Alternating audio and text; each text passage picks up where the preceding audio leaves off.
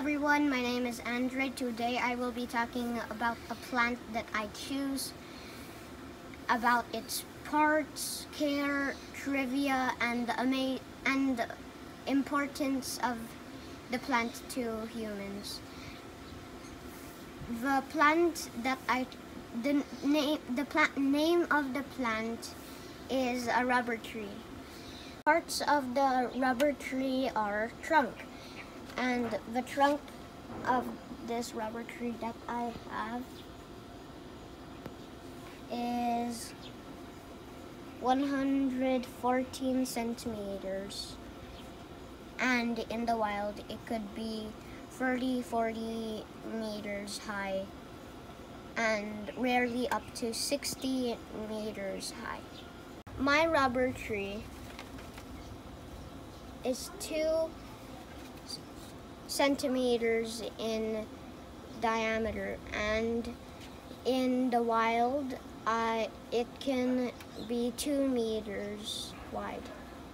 The next part of the rubber tree is leaf. My rubber tree is young and the leaves are big on young rubber trees and small on old rubber trees. My rubber tree leaf is 34 centimeters long and 19 centimeters wide. The next part of the rubber tree is the roots. The trunk develops aerial roots and buttressing roots to help anchor the tree into the soil and to support heavy branches. The next parts are the flower and the fruit. The flower is not very colorful or fragrant. The fruit is a green-yellow fig 1 centimeter long and is not edible. How it is grown. The rubber tree can grow as indoor and outdoor plants. The more sunlight you give the rubber tree, the faster it grows. The rubber tree plant can grow high without any pruning. You can prune and propagate the rubber tree. The basic needs and instructions on how to take care of the rubber tree are sunlight. It grows well in medium light and can handle the bright direct light. The next is water.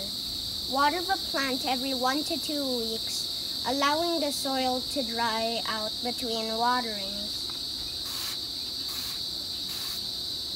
The next is humidity. Any humidity level will do. Normal humidity level is fine. Right now outside, the humidity level is 70%. The next is temperature. The normal temperature is 15 degrees Celsius to 30 degrees Celsius. The temperature outside here is 30 degrees Celsius.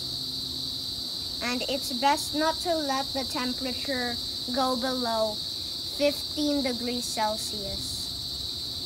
If infested, remove the pests with your hand or spray the rubber tree with pesticide.